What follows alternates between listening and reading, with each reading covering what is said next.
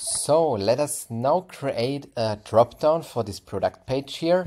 And first of all, we don't need the text box anymore, so I will go to the app dashboard, to the home dashboard. And what we will do now is we don't need this anymore, so I will just turn it off, or if I need it on other products, I will just change the targeting then to show it just on specific products, not on this, because here we want to show the drop-down. So now I disabled it, and also if I refresh the page, we will see it's gone.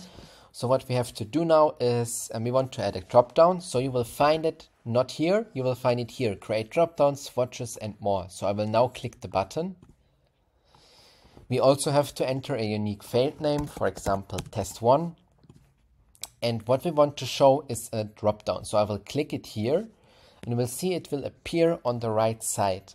And now what we can do is we can now click this edit pencil and can start adding our values. So this is already the first drop-down value. And we can say, for example, let's say, I don't know, what can be the input of a drop-down? For example, the size, right?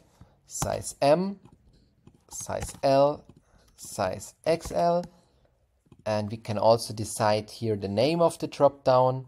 In my case, you will also see this will be shown later here in the card as well. The name we will enter here, but drop-down is fine. Here we can say choose a selection, placeholder. We can also say we want to show a placeholder. Let us first of all have a look how it will look like. I will click save and also save the total settings. We will have successfully created now our options. And if I go back to this product here, I refresh it, and we can see now the drop-down with our values will appear here. And now you can also see what kind of things we can change. We can also change the placeholder, choose any option here according to our imagination, and can also do further settings. Let's go back, click edit and check out what else we can do. We can now click the pencil here. And here you can see that was the placeholder which is written here, but we also have the opportunity to say we want to pre-select an entry, that there will be not the text from above. For example, M, L or XL should be pre-selected. That's possible. I will do so. I will save. I will preview it here. As soon as we refresh, we see now the placeholder is gone and the pre-selection is M according what we did. What else we can do? We can go to edit again, we can scroll down, and we can also say right to left, but in our case it's not necessary. We can say we want to also activate price add-ons. So that means we can activate a price add-on, for example, for M, for L or for XL, and each of them can have different kind of price add-ons. That's possible. Let's say, let me show it to you.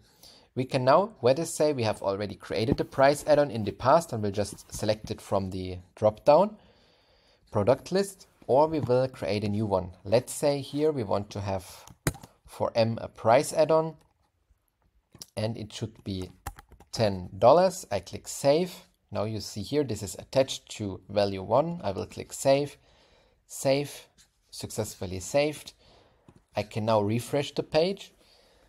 And we see that the price will also automatically, so you can see that the default value is now adding here $10 on top because price add-on is active. For all the others, there is no price add-on, so price is lower. So that's possible. What else we can do? Let us go to edit again, scroll down, and we can also say we want to have the translation, so that, for example, if we have a translation plugin there to another language, we can also translate the values according to that.